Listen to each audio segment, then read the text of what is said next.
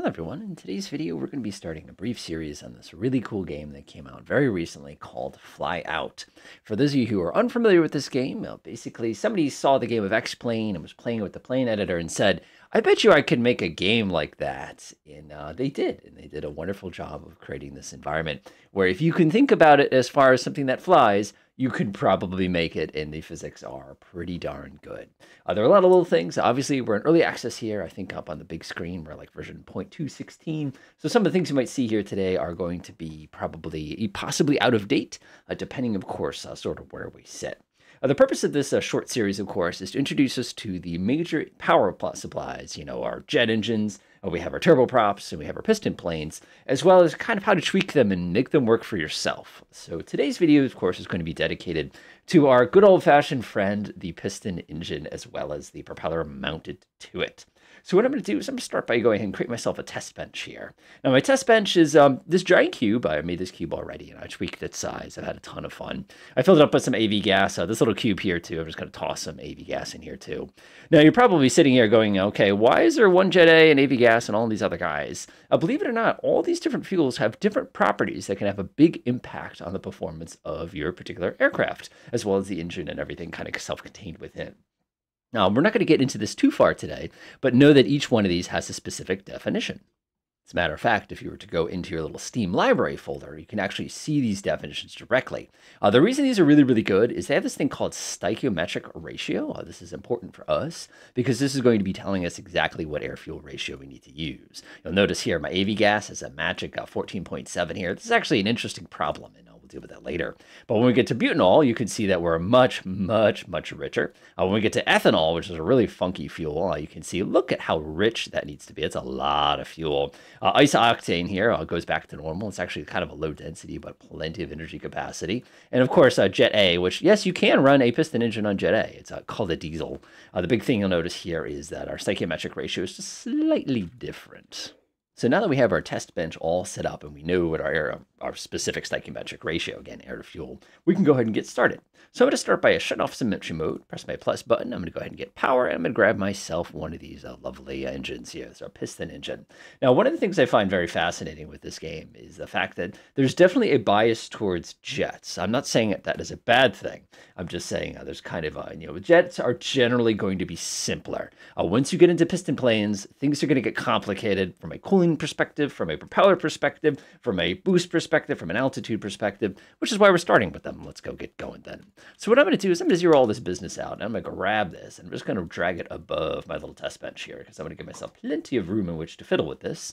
And of course, this is our engine. And over here on our right are going to be all the various stats of our engines. So we have a couple different things we can do, of course. We can select the arrangement. Sadly, there is no boxer arrangement. That actually surprises me. The reason being is the fact that many traditional engines that we have for small propeller planes are almost always boxer arrangement just for aerodynamics. But you can see here we can do radial, we can do a V arrangement, and we can do an inline arrangement as well. Now, some of you are saying, does it really make that much of a difference if you do that? If I do a 5-cylinder engine with this displacement? Well, let's take a look real quick. Open this sucker, you can see that's 500 kilowatts or so. Now, if we went with a radial engine that had exactly one row, and we run that one too, you'll notice that 453 there. And of course, if we go to a V arrangement, I don't think we can do a 5-cylinder V arrangement, so I'll just pretend that it's like this or something like that. It's obviously going to be a little less, but it's actually not too bad as far as performance goes. So the general arrangement, of course, if you're building a specific engine, this is a good time to run in there. If you're building a flat engine like we're going to use for a demonstration today, I just use V. It's simple. The radials tend to get a little big. The inlines tend to be a little tall. One of the things I have done in the past is I've actually done a dual inline. I'll show you what I mean by that. I'll take something like this and I'll actually rotate it. Oop. If you rotate it to correct the ground, one chance. What I'll do is I'll actually do 2 rows, and I'll take one of these, duplicate it, and put it on the other side, and then I have a dual one of these kind of a thing that gives me this simulated boxer look if that's something I want to create for a specific engine design. That's getting a little complicated today. So for today, what I'm going to do is concentrate on the basic, good old-fashioned boring here. Now, once you get to this, there's a couple different parameters that we can adjust in order to get exactly what it is that we're trying to achieve. Now, the first thing, of course, is going to be the number of cylinders. The more cylinders we have, naturally, the more power we're going to produce. At the end of the day, if you were to take your mouse and roll down here, you're going to see this thing that says displacement 19.3. Oh my God, that's a big V4 engine. But a displacement basically is going to be describing to you how much we displace. Obviously, the more we displace, the more power we can produce. This goofy little thing right here, for example, if we just plot that again real fast, we can see we're at a 374. That's a lot of horsepower. That's actually not great, but that's a lot of horsepower. And you can also, of course, when you run it in the game, you can get a feel for what its actual, performance is, power to weight and stuff like that. But the other thing we can do to control power directly, of course, is increase the number of cylinders. If we were to go up to, for example, we'll do 4 rows here. So now we have a V8 engine. You can see we're displacing 38.6 liters. We're getting up towards tank performance. And your brain is going to say, well, 353 times 2, that's about 700. When you open it up, you actually produce better than 700. And the reason for this, of course, is the fact that you're a more balanced engine. And that's an important concept. If I grab an inline, now let's say I want to make it something really stupid here. I'll make an inline 6 engine. You can't go up to inline 8. No, not in this version, though. You'll notice that we suffer a little bit. And also the curved shape itself is got this kind of weird little path because it's not going to be very smooth because of the number of cylinders that you have. So again, design it based on what you want. So what I'm going to do, of course, is I'm going to recreate an engine that I'm very, very familiar with because I do fly in the real world. And that's going to be a good old-fashioned Lycoming 360. Very, very simple engine. I love it. It's a very, very simple to do. One thing you could do is you could actually come up here and rename this. So I can call this Lycoming. It's going to be an 0360. And that's going to be my little engine. And it kind of helps keeping things organized because when you come back to this page now, you'll notice my Lycoming 360 here is actually listed. And it makes it much, much simpler to kind of hang on to it. Now, the Lycoming 360, we know a lot about it. For one thing, we know that its bore is going to be 130 millimeters, and we know that its stroke is going to be about 111 millimeters. The other thing we know, depending on what version of this you get, it's going to be about an 8 compression ratio. I know that sounds really, really, really low, but the reason the compression ratio on this is so low is on account of the fact that it's an older carbureted engine. If we turbocharged it, naturally, we'd have to reduce the compression ratio.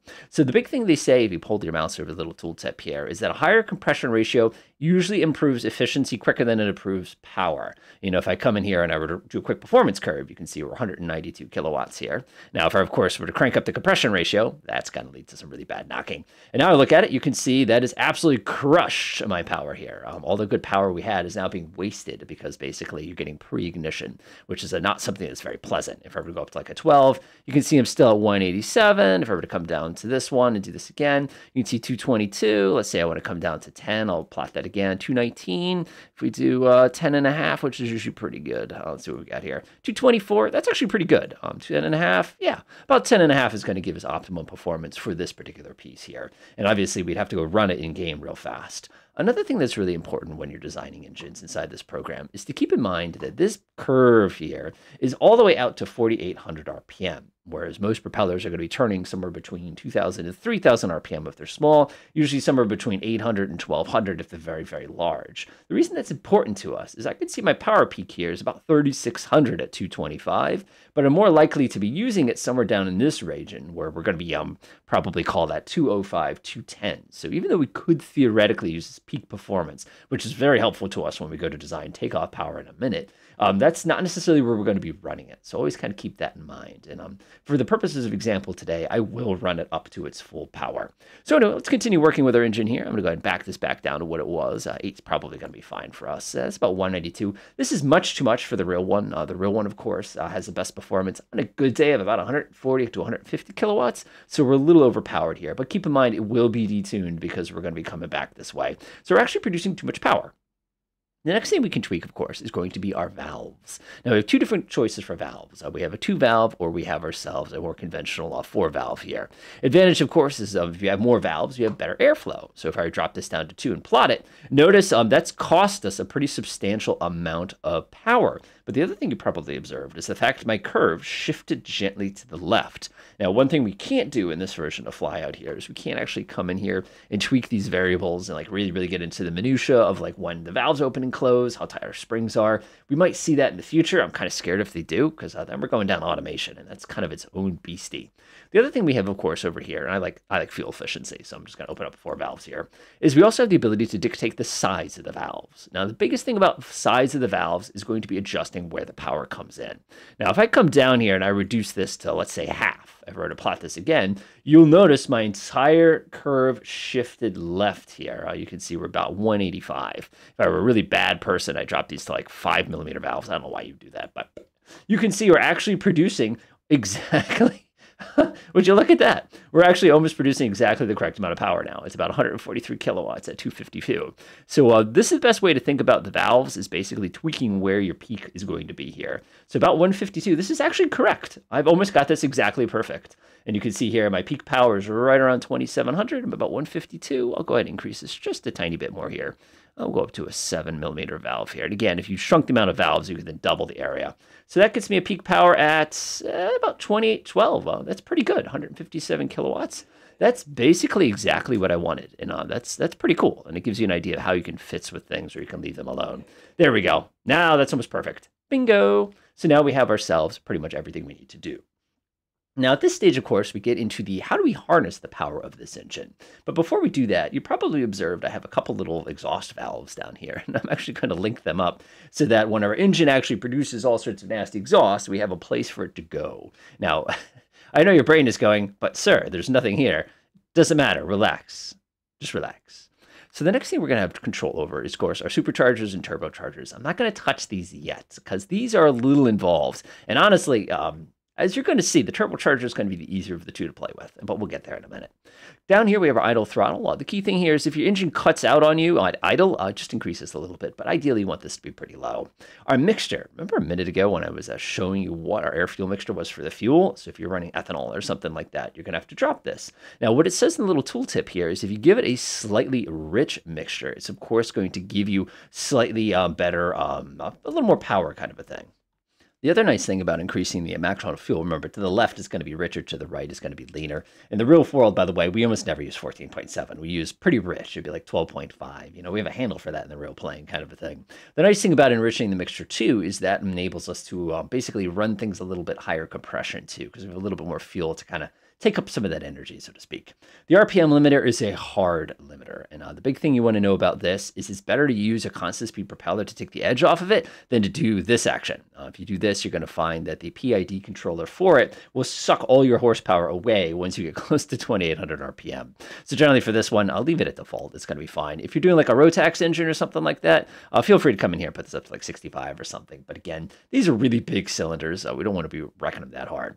Our flywheel is a neat little tweaking option here. This is basically going to give us the ability to add a little bit of inertia to the engine itself. Advantage to this, by the way, is you're less likely to run away with a heavy flywheel, but if you add the flywheel, you're actually going to be hurting performance a little bit because now we have to rotate the flywheel to make it work. So if I make my engine a little bit heavier here, we'll go up to 0.1 here, and I plot this again, you'll notice it has no effect on the actual engine performance, but you probably observed that the mass of the engine came up. This is actually a little heavy for a Lycoming 360, but that's okay. I'm not worried about it. The big thing here is by adding in a flywheel, you stabilize the RPM when it needs to be stabilized. If we have something little tiny, like I said, like a little Rotax engine or something like a 912S or something, these are going to be tiny. For really, really big planes, you probably won't even have a flywheel, depending, because there's just so much inertia in the crankshaft there. So this looks really, really good. I'm happy with the engine. It works pretty well. The one thing we did not discuss is the difference between air-cooled and liquid-cooled. The big difference here is if I switch to a liquid-cooled engine, you'll notice that it's got the little manifold here that's designed to have water basically flow through it. If you're going to do that, grab yourself a radiator, and when you do that, plug in the engine and go ahead and plug it in as a radiator, and that'll basically dissipate the heat. If you're looking for which one should you use, the air-cooled versus water-cooled, air-cooled, we're going to have more difficulty keeping it cool on the ground when we test it. That's a big thing. When you're in the air, of course, and you're moving pretty quick, the air-cooleds work perfectly fine. Also, in the real world, there's no weight penalty typically for an air-cooled engine. So I think that's just something they're going to tweak a little later on.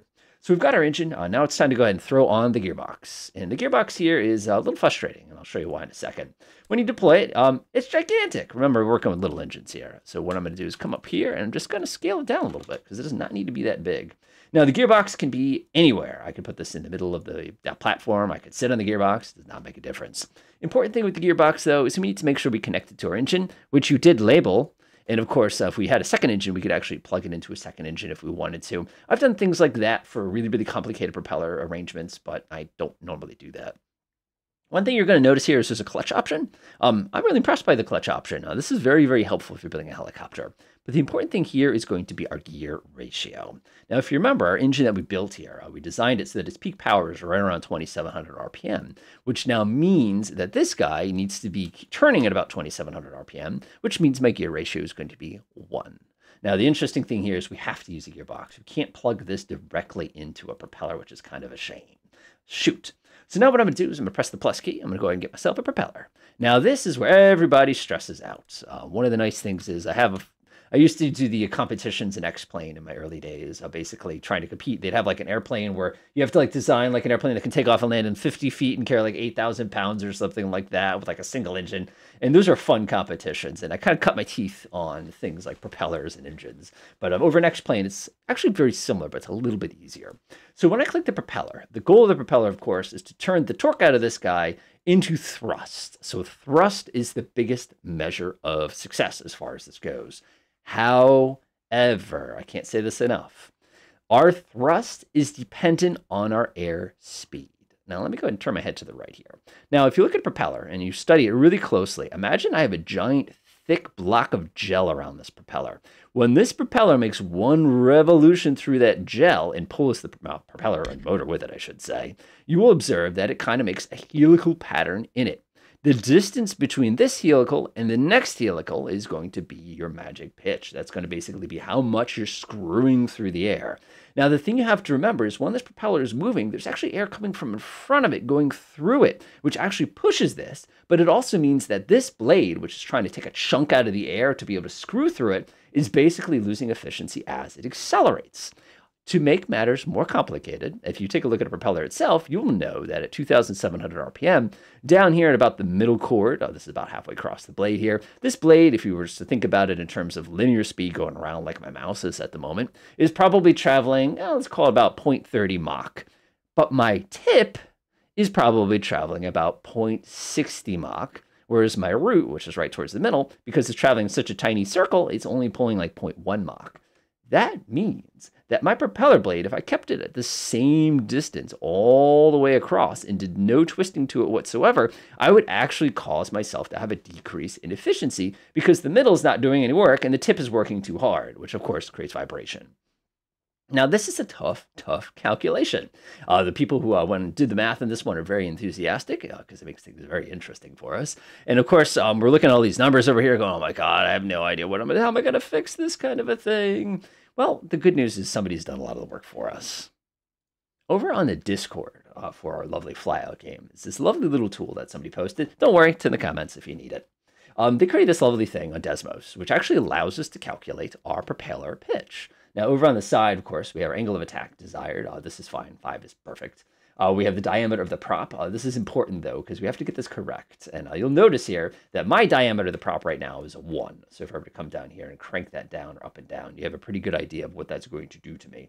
So if I said my diameter here is 1, you can see that has a pretty substantial impact on the amount of twist my blade has to be.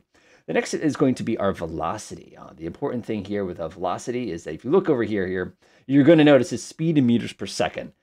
145 meters per second is 300 miles an hour. That's a lot. So what I'm going to do is I'm just going to reduce it, make it a little more normal. About, let's call it 90. Obviously, if you want it to be a goofball, you could lower this pretty low. You could say that my top speed of my plane is about 100 knots, which is going to give us a propeller twist like this.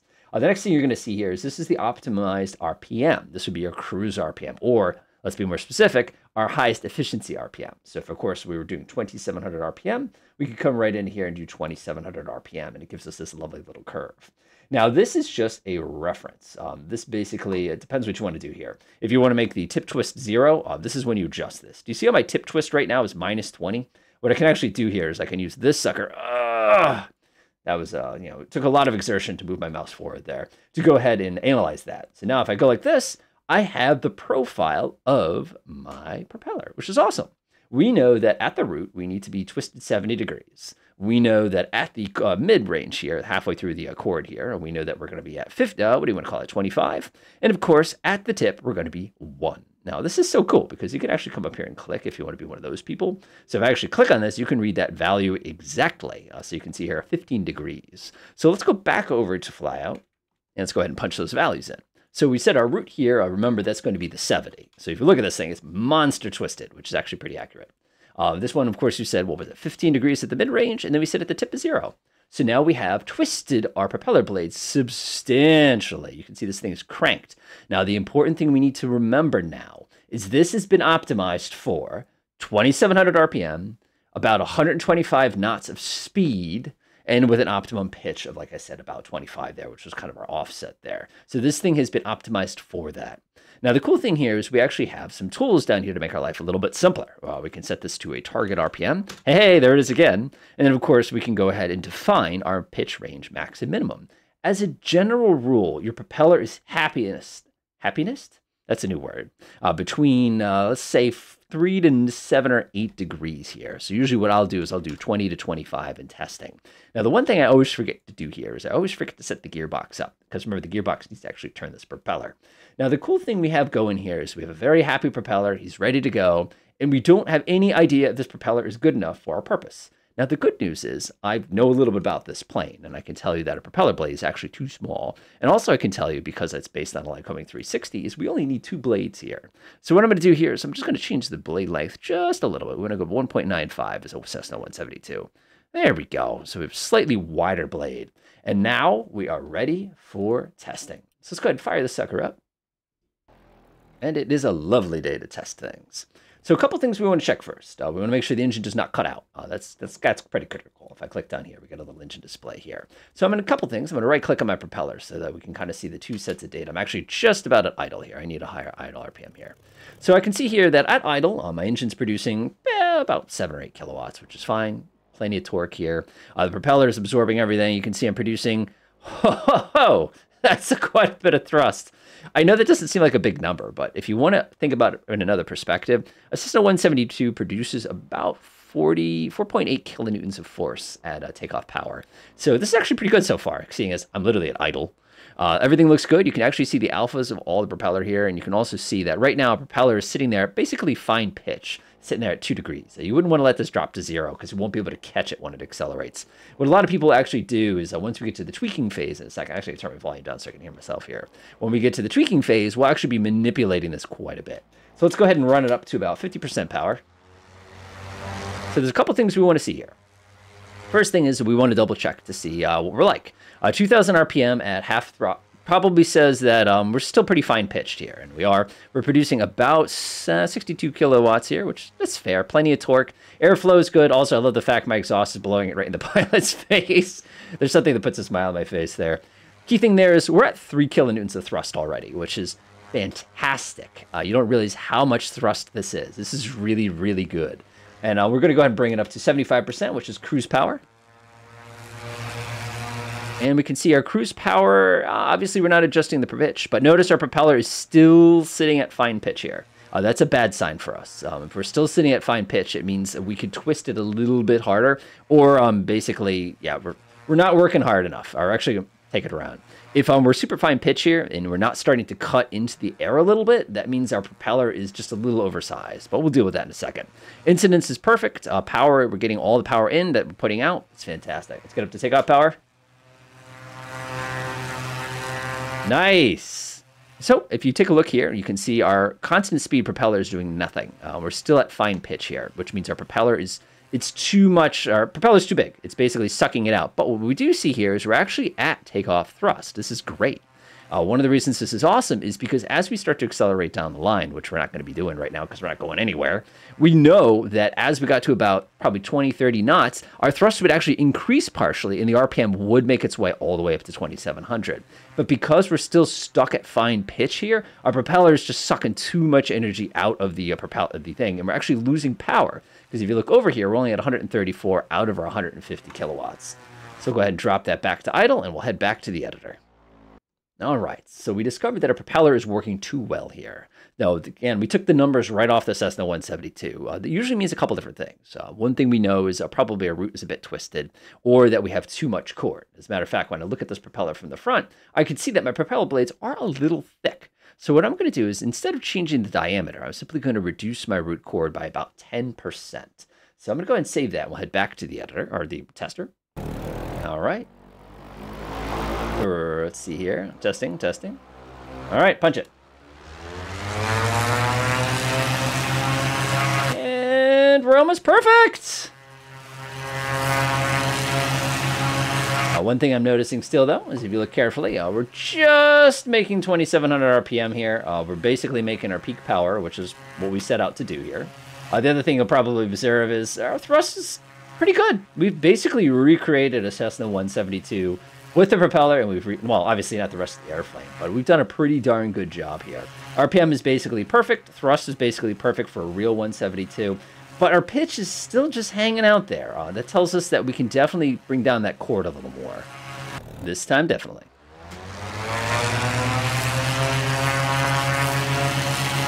There it goes! Yes! We did it. So here we have a good design here. Our propeller is basically perfectly sized. You can see it's just starting to bounce off. You need to twist its blade, which means it was well optimized. We can see we're producing our 4.8, which is almost exactly what we want. But most importantly, our engine is basically producing its peak everything at this particular point, which means not only is our propeller matched, but our engine's working well. Now, the next step of this, of course, is what we would do is we'd put this onto an airplane and we go fly it around at about 100 knots, about 50 meters a second. So we have the ability to actually check to see whether or not that our performance actually improves. But right now, this is actually really not bad. Like, I'm happy. I'm very happy, especially given how little power we're actually driving the prop with. So let's go ahead and cut this to idle. If you're wondering, by the way, why it's bouncing off of 400 Kelvin here, it's because of the fact that we have radiators. So we don't have that issue kind of a thing. So what we're going to do is we're going to pop back to our hangar real quick. So as you can see, this works great. This is an excellent process. I have a very happy engine. Normally what I would do is I go save this configuration and go put it somewhere else because it works so well. But I'm not going to do that. Instead, what I'm going to do is we're going to modify this engine and get into the other components. And that's going to be our turbochargers as well as superchargers. Now, one of the ways to think about a turbocharger or supercharger is it's an air pump for your engine, which is an air pump. Basically, by shoving more air into the cylinders, we get to throw more fuel. We're going to have a lot more energy that we can extract from kind of that same space, that same displacement. You have two basic families of forced induction here. We have our superchargers, which are going to be devices that basically you gear them directly onto the crankshaft. So as the airplane's engine speeds up, the boost boosts. That makes sense. And then you have turbochargers, which take exhaust gas, and they basically use that to drive a turbine, which runs the compressor, which forces more air into the engine itself. Now, the reason this is so cool is we can do both, but the reason that's not so good is it's a very quick way to destroy your engine, and we'll demonstrate that, don't worry. So the question, of course, is what do we want to do? Are we trying to improve the performance of our engine at all altitudes? Are we trying to improve just the performance of the engine? Are we trying to make it so the engine performance stays the same at any altitude? And all those decisions are going to have to be made before we get into it. Let me show you why. So if I go to my performance curve real quickly, if I increase my altitude to 7,500 feet and press the enter key here, you'll observe that I lose a lot of power. Not only do I lose a lot of power, but you'll see that my peak power here is actually shifted backwards. And I'm actually down here at about 2,000 RPM is where my peak power comes in. This is very common, by the way, for many, many aircraft. This is kind of the nature of the beast. You can't make full power. You only make about 75% of power. That's actually a little low. I'm actually kind of surprised about that. If we go up to 5,000, let me try that again. That's still pretty low, actually. I'm actually kind of surprised. That should be a little higher, but again, that's kind of the nature of the beast. So let's say we want to make it so that our engine can produce sea-level power, which is about 155 kilowatts, and we want to design it so that it can do that up to 5,000 feet. How would we do that? Well, we add a turbocharger. We could add a supercharger. I wouldn't recommend it. So we're going to throw on a turbocharger. Now, the turbocharger has one key tweaking factor, and that's what they call the pressure ratio. This is the ratio of atmospheric pressure that we're trying to jam into the actual engine itself. The bigger this number goes, the more power our engine can produce. Now, the one thing that they do, which is nice in this program, is they have a limiter here. This is your little manifold, and you can limit the maximum amount of pressure that's shoved into the engine. So, for example, if I were to crank this up to 2, which would be double atmospheric pressure being shoved into my little tiny engine here, this would be limited to 1.5, which is a pretty hefty pressure ratio. Now, if I open this up, you'll see that my engine, remember how it was like not bad or whatever? You'll see now that my new peak power is actually 3,300 RPM, which is a lot more. And we've added 100 kilowatts to my performance. Now, let me show you something amazing here. If I go up to 7,000 feet, you'll observe that my 2,700 RPM here is still my peak power, but my peak power is now back what it was at sea level. It's almost like I knew that that would happen. Now, the problem with this, of course, is remember, we're limiting the maximum pressure here to a 1.5 bar, or 1.5 times, I should say, which means we're producing a lot of extra power at sea level. Now, what happens if we come in here and reduce this to atmospheric pressure? Now, if we plot this, everybody goes, well, what the heck was the point of that? Look at that. You're producing the same power you were a minute ago. But watch what happens as we get higher. The power stays about the same. As a matter of fact, which you'll notice here, and I think this is a misplot on their part, you'll see that my power at set 27,000 feet remains almost exactly the same and at the same position as it did at sea level. This concept is called turbo normalization. And the reason it's so popular in high altitude aircraft is you can keep that sea level power all the way up to really, really high altitudes. Now, let's say I went up to 25,000 feet here. Gone. But if I were to up the pressure ratio on this thing to, say, 4, you'll notice that I still can produce a little tiny bit of pressure in here. Not a ton, because you can see there's a little bit of calculation goofiness going on in here, and I'm not stressing about it. But the fact is, I can still produce power at those altitudes without harming my low altitude performance, which, if you take a look, hasn't really changed all that much. It's going to change a little bit because obviously we're going to have a little bit more pressure inside of the cylinders than we did earlier. This is a great tool. Now, for a lot of people say, well, that's nice and all, but I really, really want to be able to use the turbocharger to go faster. Can you get more power out of this engine? Yes. And you could do that, of course, by changing the maximum accepted pressure. Now, if you're a bad person, of course, you could set the pressure ratio on the turbocharger to 4, and you could set the maximum pressure to 4. So let's plot that. That gets us, let's see here, 154 kilowatts. And you're probably sitting here going, that's terrible. I thought it was going to increase the pressure. Why did it not work? Well, let's go up to 10,000 feet here. There we go. That's almost 1,000 horsepower.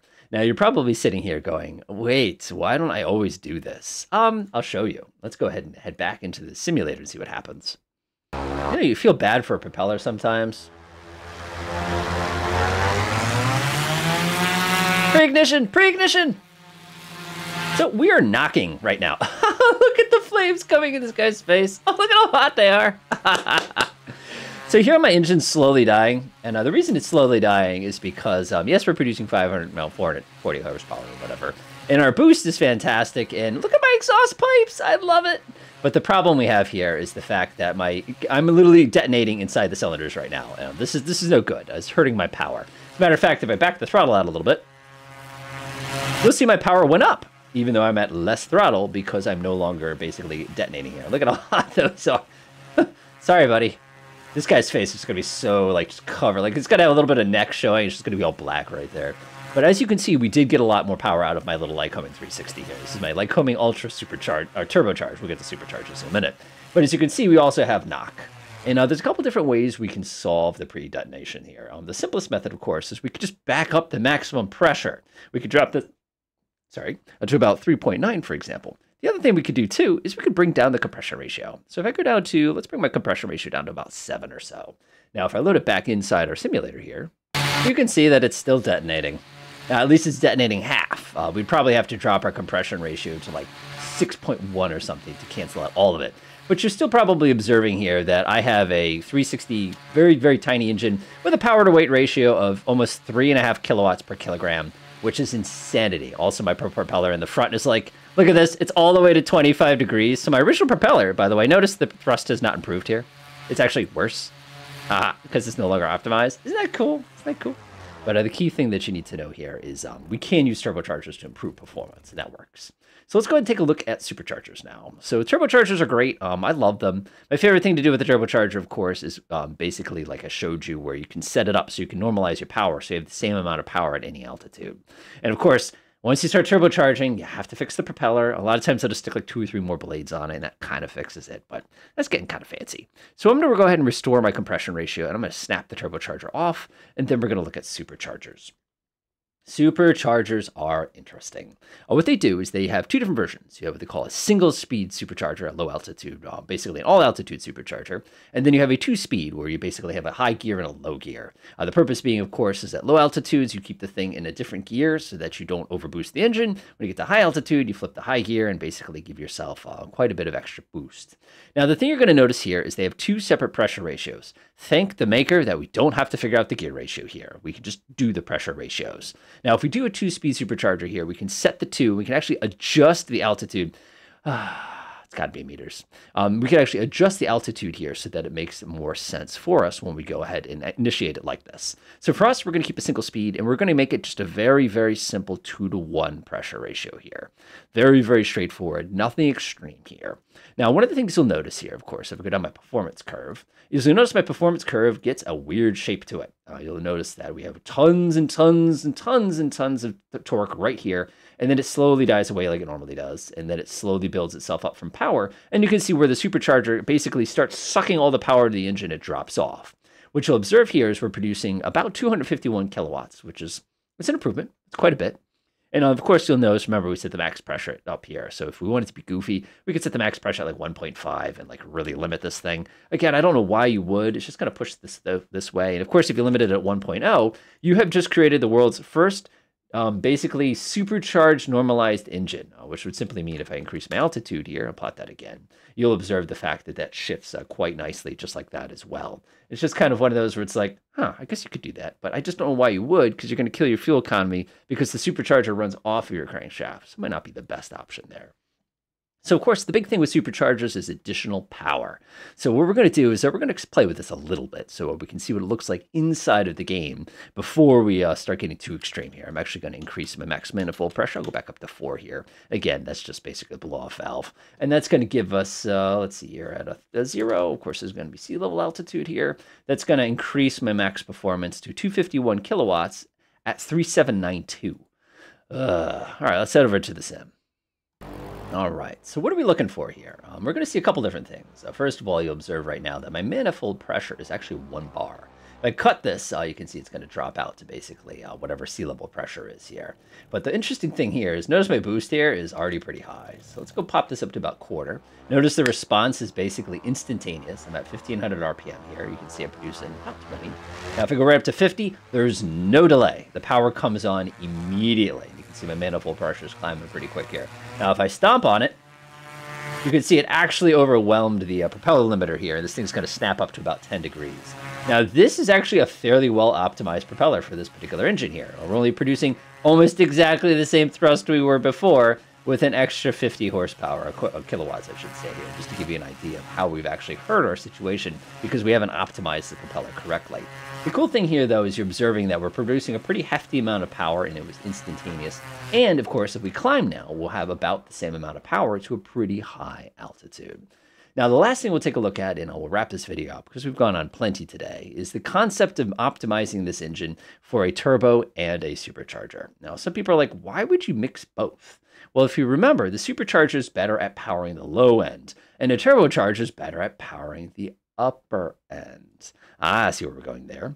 So the way this works is really, really simple. And thankfully, we don't have to worry about too much of the minutiae here. But the idea here is that once we have a turbocharger, we can then go ahead and use these to work together. Now, if you observe here, my pressure ratio on the turbo is 2, my pressure ratio on the super is 2, and that's going to give us an overall boost of 3, because 2 minus 1 plus 2 minus 1 plus 1 is going to equal 3. Now, if I take a look at my performance curve here, it gets funky. And if you actually take a look here, you can see that our 2700 RPM, which is basically what we're optimizing here for, we're producing about 213 kilowatts, which is pretty good. It's basically a little bit of a boost, not too much. Remember here, our max manifold pressure is limiting us here. Now, if we go up to 1000, you'll see that all of a sudden things start to get a little bit better for us. And again, this plotting tool here is not going to work well. It's not going to be as good as an in-flight because it's basically making a lot of assumptions to make it work. But you'll observe here that we have this nice really smooth torque curve. And if we're at our 2800, 2700 RPM, which is sitting right here in the middle, we're awesome. We're doing a really, really, really good job here. We're producing still almost like 600 horsepower. Now, of course, if we went to come in here and let's limit it to like a normal person's boost level here, I don't mind the orthographic view here. If we come back to it now, I'll go ahead and performance curve it. You'll see that we keep even at 1,000. We're basically about the same. If we go up to 2,000 here, plot that sucker, you can see we're keeping this nice consistent power. Now, if we go up to an absurd altitude, let's say we put up to 7,000, you'll see we're still producing plenty of power without a lot of change in the natural dynamics of the engine all the way up. Now, you're probably saying, this is great. Why don't we do this all the time? Well, you have to remember, when you do things like this, you're going to be hurting your fuel economy, which if you're making a fighter, isn't as big of a deal as if you're making something like this. So now, of course, as we'll leave our video today, is we'll have some fun. And we're going to go ahead and increase the number of blades here. And we're going to go up to a 4-blader here. We're going to come in here. We're going to increase the valve size a little bit here. We're going to go ahead and take the compression ratio. And we're going to pull it down to, we'll do 5.5. Why not? We'll increase this to 4. We'll go ahead and boost this to 4. We'll boost that to 4. Looks good to me. Looks good to me. We're going to enrich in the mixture a little bit. We need a little bit of a rich mixture to kind of cancel out the insane effects I'm about to create. And yeah, that should do it. I've felt bad for propeller hubs before, but oh